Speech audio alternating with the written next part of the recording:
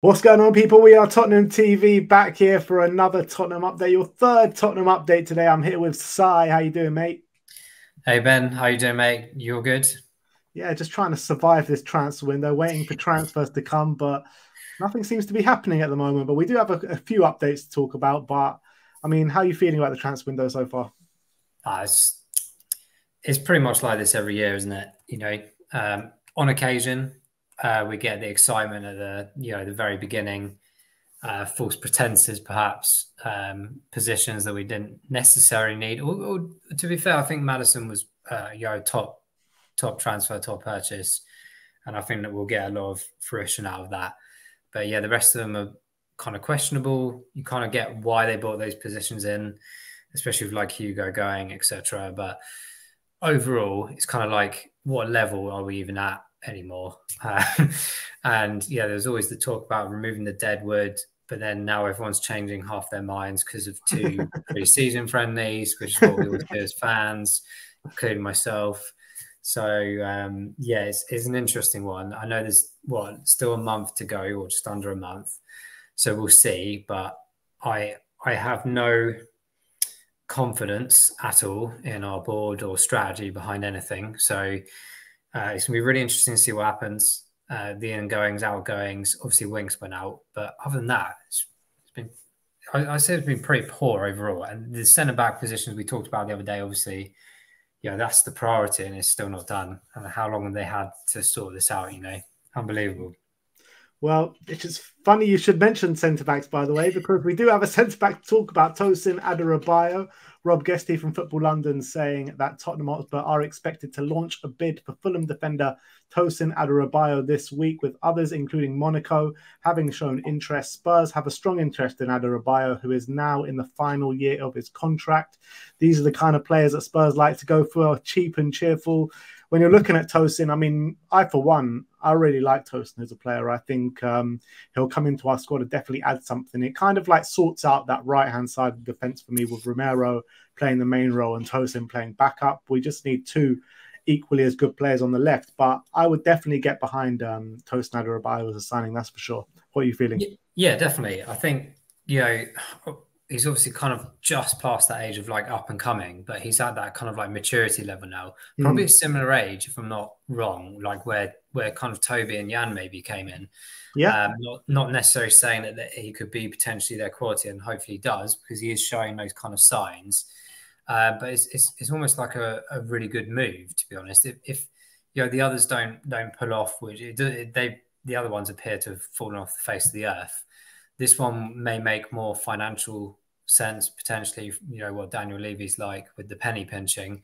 Also, with someone that's in London already, maybe an advantage to make that a bit easier. But in general, like from what I saw of him, I didn't see too much of him, to be honest, I'll admit. But from what I did see, it was always like a professional, level-headed guy.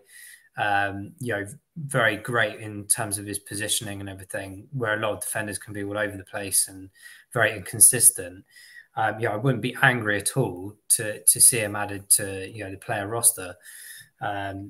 Granted, perhaps not necessarily in the same caliber as the other ones moving toward you, but equally maybe that's where the balance comes, where potentially get one of those ones and bring someone like him in as well to balance that up a bit. But we'll have to see that. I think we mentioned the other week when I was with you guys, that Monaco link came in. Was that a bit of a PR tactic to get something moving or not? Was it a bit of a strange move? But yeah, I think Tottenham would definitely make sense. As I said, I would personally welcome it. But he's a top talent, and we need that kind of energy and enthusiasm. I think from the Ange perspective, that's the kind of player we want, isn't it? And someone that he can develop and push forward as well. Yeah, and it also gives Romero just some competition on that side of the right-hand side of the defence. Yeah. And just that, we're crying out for a partner with Kuti, never mind someone that can provide competition for him. But if we can get him, if he's the only defender that we bring in, I'll be really angry with our business. But if he's definitely like a complement to a Tapsoba or Van de Ven, hopefully more Tapsoba than Van de Ven on the left-hand side, then I think that's two really good additions to the team, and definitely something that we can work with and move forward this season. That's for sure. Yeah, exactly. But I think as we just mentioned a second ago as well, it's just the monetary side.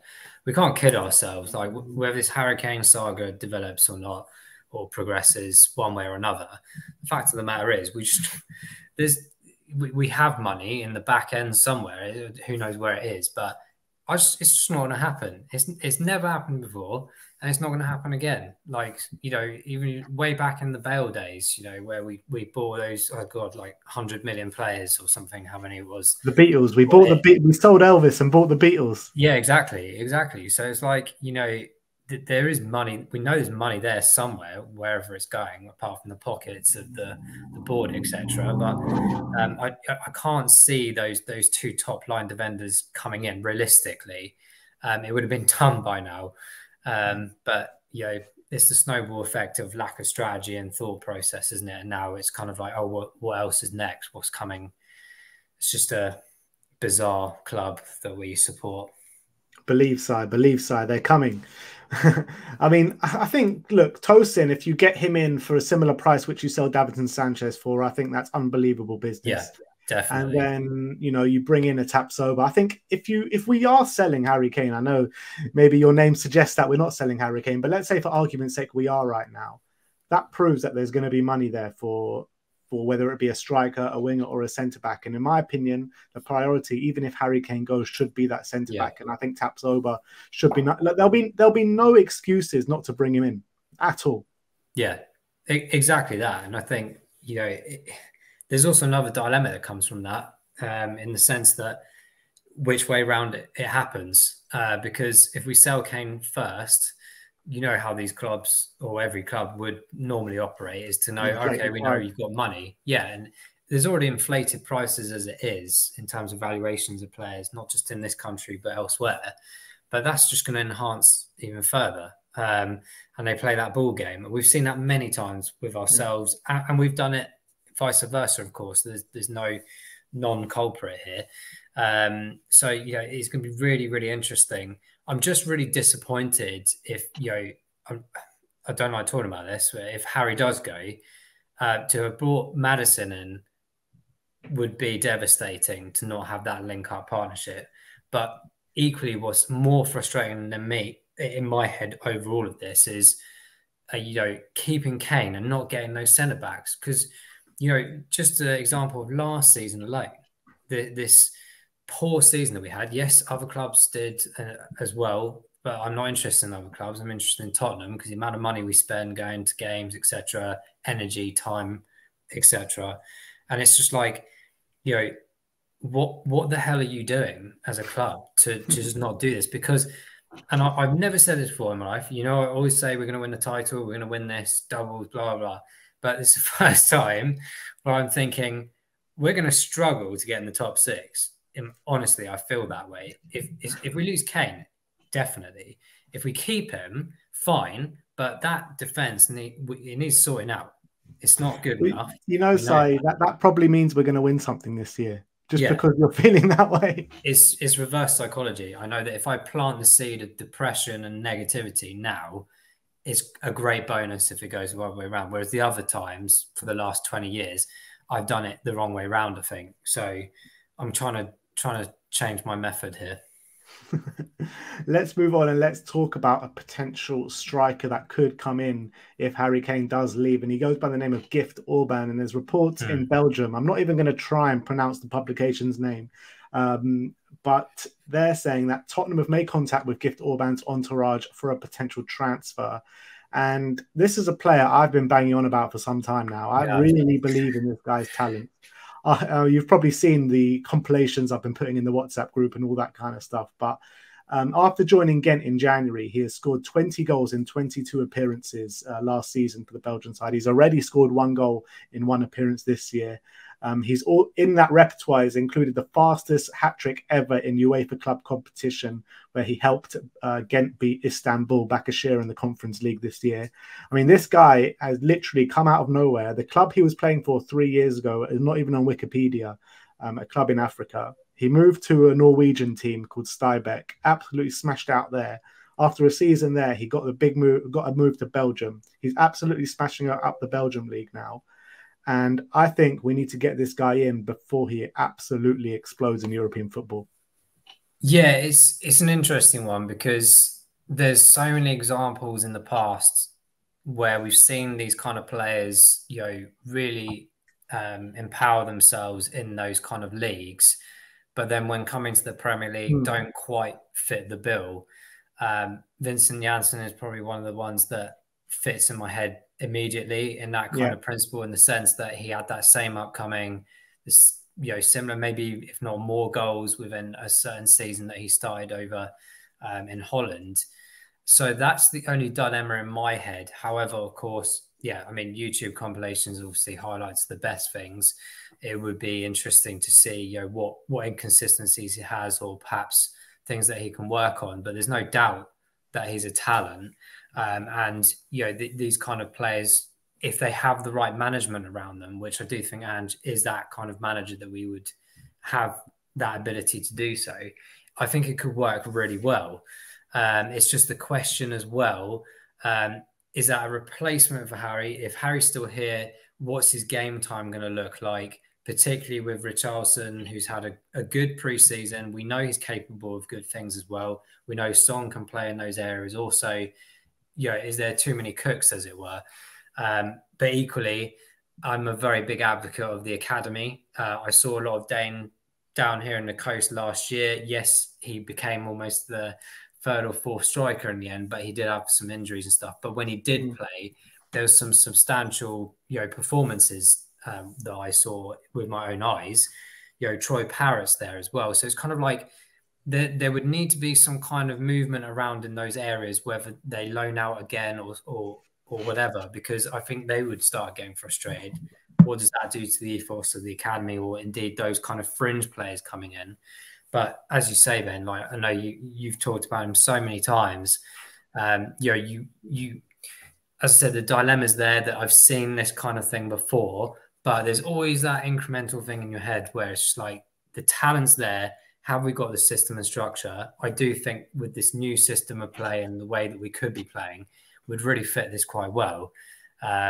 Only time could tell, right? And it's just one of those risks things. You just bring the player and see what you can do with it. So it's a bit of a touch and go one for me, a 50-50 kind of thing in my head. For me, the way I see him fitting in is only if Harry Kane leaves. I don't think we need to bring him in or want to bring him in if Harry Kane does stay. But if he does go, I really see him rivaling Richarlison. Obviously, Richarlison starts the season as number 9. But I think he does get minutes in the cup, starting in the cup games, coming on in games. Remember, we do have 5 subs as well. So when things aren't going right later in games, we've got bigger chances to change things. So I do see him playing a big part as a second number 9 if he does come in as backup to Richarlison. And I just think the attributes that he has, I think, just complement an Ange system, exactly what Ange wants from a number 9. He's a pressing forward. He's got blistering pace. I mean, his finishing is absolutely to die for. I think he can be a top talent. And I know what you're saying about club players that do come sometimes from these kind of leagues, from Belgium, from Holland, don't really hit it in the Premier League. But you do get those gems that do. And I believe he can be one of them. And as well, what you're saying about Troy Parrott and Dane Scarlett, I mean, Dane Scarlett I think he is going to go out on loan again this season, probably to League One again. So you'd imagine League One this year, maybe Championship next year. So that's a good couple of years for Dane. He needs to develop big time. He needs to kind of grow into himself as well physically. Gift Orban is a completely different physical specimen to Dane Scarlett right now. Even though I think he's about a year older, or maybe 2 years older, Gift Orban. It's definitely a bit more advanced in that area. It's what you said, Ben. The environment around it, as long as that clicks, it could be really massively beneficial and actually really work out. In the past, I probably would have said no immediately, but the fact that this kind of change is going on with the management, etc., that's where it kind of swings me a bit more into this could work camp, rather than I've seen this before. All right, size on board the Gift Orban train. That's what I love to see. But don't get too carried. It's like 60-40. So there's a bit more you need to do to push. Don't worry, we got time. We got time. Next up is Frank Kessié. Gary Jacobs saying that Barcelona's Frank Kessié is set to decide whether he wants to join Tottenham or Juventus. The Italian club have agreed an initial loan deal for the midfielder, but with an option for a transfer to come permanent if undisclosed conditions are met. However, Tottenham hope that the 26-year-old wants to move to the Premier League. We did hear a report a couple of days ago saying his first option is the Premier League. So if, let's say, we sell Højbjerg and he's the Højbjerg replacement, what would your opinion be? Yeah, I think I like Højbjerg, as you know, for kind of like various reasons, particularly like his like leadership quality. Yeah, okay, he's not the greatest, tidiest of players, but sometimes you know, there's other areas that you can perhaps like accommodate in a better way. But for me, to bring him in is something where I would see as perhaps a bit of an advancement on Højbjerg to an extent. Yeah. I quite like how he's very dynamic. He can actually operate not just in that defensive mode. He can contribute a bit more towards the attack as well, potentially. Yeah. So, you know, those two areas are perhaps something where we have missed that dynamic. Now, obviously, Ndombele's kind of in and around things. Well, he's probably disappeared again, actually, I think. But in general, aspect of that is I think we've missed those kind of versatile players in those areas that can switch the mode of play. It's not like we've got so many defensive midfielders, they don't want to progress forwards anymore in attack, and they're just left behind here. And it's like, well, where is everyone? There's no one to pass to. So I think his intelligence on that side of things is a bit more advanced, and the position side of it. So I would massively welcome it for sure. Whether that is a replacement for Højbjerg or not, I suppose it would have to be a replacement, because we are really packing that midfield up at the moment, albeit the wings went out. Obviously, you know, Maddison's slightly different position, but the fact of the matter is that area is very packed. So something needs to give for that to happen. I think it's not just something that we could bring him in and see who's going to fight for these places. But, you know, again, it's just like, for me, whether that's a development from Barcelona's side, you know, trying to progress this transfer for them to get rid of him or whatever it might be, why are they trying to get rid of him is another question. But only they know that, and he knows that. But, you know, it does transpire as to why, again, are we waiting so long for these things to kind of happen? That's the only question I have is it a Barcelona push, or is it something we've gone, oh, actually, yeah, we need to all of a sudden fix this situation, because whether Højbjerg is going or not, or whether they've decided that area is weak. Yes, okay, Ange is relatively new still, but you kind of think, again, it's like, you know, guys, it's like I don't know if it's 4 weeks, but definitely 3 weeks-ish till the window closes. And then these decisions are coming out like so close to the Premier League starting. It really winds me up. But, you know, he's a talent, and I think he would fit, again, similarly to Gift. He would actually probably do really well in this kind of system that Ange wants to play, and fits that bill of the kind of player that he wants in his team too. Let's say, for argument's sake, we sell Højbjerg and we sell Ndombele, right? That leaves us with a Bentancur who's out probably for the first few months of the season, maybe more. Skipsar, Kessié, let's say for argument's sake we sign Kessié, Maddison, Bissouma, and Lo Celso. Do you still think that's too many? That's 7 midfielders, but one of them's injured for a while. Or do you think that's you know, adequate for us to move forward, or do you think that's too many still? I think if we were in Europe and the Champions League in general, whichever one, I think that would become a potential issue. But because we're not in those, I think we've got such a big focus now, in the sense that we're literally going to be playing 1 game a week. It's going to feel like a long slog until the FA Cup and the League Cup kicks in, where there's a bit of rotation, resting players. I don't know what the first 11 looks like at the moment. I've got a rough idea. But I think what I quite like about that kind of lineup that you just mentioned in that midfield is there's so much variety in the different qualities that the players can bring. Whereas before, and still to this date, really, is there's so many players that are so similar, and it's like for like substitutes, when actually, do we need to change the game a bit? Do we need to change the dynamic, the tactics? And we just haven't been able to do that. Bentike's one of the players perhaps I take out of that equation because, yes, he's so incredible at interceptions and ability to pass forward immaculately and even move forward. He got quite a few goals last season, bar the injuries, which was really frustrating. But again, there are a couple of other players like, Basuma is capable of that kind of thing. But ultimately, the other side of the players is very much like for like. So I think that's where we could win that over. But yeah, one would definitely, maybe two, have to go out for that to happen and bring those kind of players in. But I don't think it's a giant issue with that amount based on the fact that we're going to be playing a lot less games this season and hopefully, fingers crossed, have less injuries across the board, especially in that area. Mm.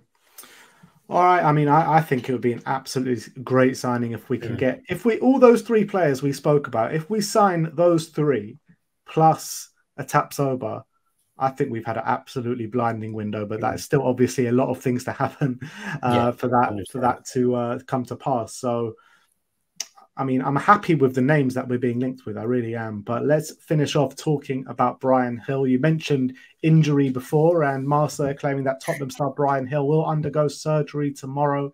Gil has been suffering discomfort for months and is expected to be out for a minimum of 2 months and therefore will miss Spurs' start to the Premier League season. And a Sevilla publication are claiming that Sevilla want to re-sign Bryan Gil, but Tottenham are unwilling to send him out on loan and instead are asking for a large transfer fee. First and foremost, very frustrating that he's injured once again. Injuries seem to be following him around as well as many other players in our squad.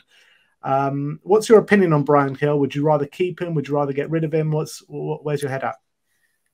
It's a dilemma in my head because I think he's a really good player, but we've had many good players, and when you're a professional footballer at those kind of levels, you have to have that balance of availability and structure and consistency to your game throughout the whole season. Now, granted, on loan he didn't do too badly last season when he was away, but you see snippets of him, and I'm won more trophies than Harry Kane. Yeah, exactly. With that too, I think like there's probably a partial exaggeration in my head, but I honestly see partial, very small glimpses of what Modric was like when he was younger. Now, not saying that he's that defensive midfield dynamic aspect tactically, but there's glimpses of the way he shifts the ball when he moves, but the physicality is just not there. And that's not going to help from the injury perspective either. I can see it just happening more often. But one thing's for sure that we should be very tired of as Spurs fans over the last few years is just the constant players with consistent injuries, across the board. And, some injuries just cannot be helped. But what really bugs me is the fact that, and if the reports are true, that this has been something that's been niggling for a few months or whatever it is, well, he would have known that on his loan period, and he would certainly have known that way before pre-season started. Now, whether this is a medical team issue, because we've seen it so many times with so many players just leaving it and leaving it. Look at Sessegnon. Look at Son last season. Exactly. And it's like, what are you guys actually doing apart from your crappy YouTube videos of people sitting in their beds having their heart checked and all this nonsense? What are you actually doing? Because I swear, we probably have so many injuries every season, whether things are being missed, whatever it is. But the fact of the matter is, if it was that serious, why wasn't it picked up before? So obviously, Gil, in my opinion, does need to build on his physicality. That does come with age, granted. But, nutrition and stuff, come on, you want to be a Premier League player, you have to be a bit stronger than this. And that does, snowball into, building the muscles, building the bone structures, the joints, etc., to compensate for that physicality needed. So I just feel like this 2 months will pass. Then it's going to be rehab, obviously, on top of that. Then integration. The saving grace is that point that I made about the bigger gaps now in the matches rather than the consistency of that. It could be a few months away, but then coming back, I could just see it happening again and again. And we've got too many players like this. Sessegnon is another one where I'm like, we know he has talent, but we've been talking about that for years. And this could be exactly the same replica here, amongst a couple of other players as well, that this keeps happening to. So there's a big question in my head about the medical side of the club. but also just like, why on earth has it taken this long for you to go, oh, I've got an actual problem that actually needs an operation? Come on, this isn't something that just happens overnight. Like you know this, right? So it's really disappointing because I do think he has a great talent there. He's still a great age to show that development and that excitement as a player. But it's not a great start, is it? And some of these players get these kind of injuries all the time at the beginning stages, and they never progress to the level that they want to be. And that's not what we bought them for. We bought them for because of that starlet magnitude opportunity of a player growing over the years. And again, we're not seeing another one progress how we want. As I said, injuries do happen, of course. I'm injured all the time with football, but that's why I don't play professionally, of course. I thought you're literally always on crutches. Oh, you crushed it. I had a concussion 2 weeks ago. You obviously dislocated my ankle last stage last year. I mean, the list is endless, but I was sign him up. Yeah, exactly. I was trying to come back stronger, but I also know my limitations and like, oh, if I've got a problem, like, I need to sort it out now, not 2 months into pre-season and go, oh, actually, by the way, guys, I'm not available in 2 weeks. Sorry, I've got to have an operation.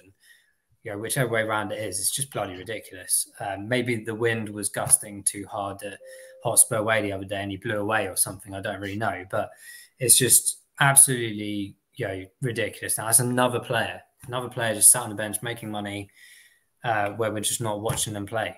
It's crazy. Look, I agree with you to a certain extent in terms of his physicality and that he needs to bulk up, but I do think that it is overstated a little bit. I think he has bulked up somewhat since he first joined. I think that just before we sent him out on loan on the last day of the January transfer window, I thought he had a couple of games in the Premier League where he was showing his worth. He really started to get to grips with things, and he was, going head to head with proper Premier League players, and he was coming out on top at times. So I think that I don't think it's too much of a problem as maybe people are saying. It is a problem, but not too much of a problem. But nothing that can't be fixed, in my opinion. I think he's got supreme talent, and I really believe in what he can bring to a football pitch. And I love watching him play. So I for one would like to keep him. But if he's not in the manager's plans, he's not in the manager's plans. But I think that he's got a lot of attributes that Ange would like. He's got a lot of energy about him. He never stops running. He's always pressing. And he's got quality with him in the attacking line as well. So I really believe in Bryan Gil's qualities. The only problem for me is the way he's always injured. That's what it is for me. So if he can kind of like shrug that off, and maybe after this surgery it'll do him the world of good, and maybe he can say goodbye to it. But if we can't get him on the pitch, obviously there's no point having him. But if we can get him fit, I think he can be a valuable asset to the squad, definitely as a squad player anyway. Yeah, I might get shot down for that, but I just believe that he just resembles, if anyone remembered when Modric arrived, or at least saw him before even his Tottenham days, there was just elements of spark of that. And as I said, I'm not expecting the hairstyle side. Yeah, I'm not expecting the Modric level, but there's things he does.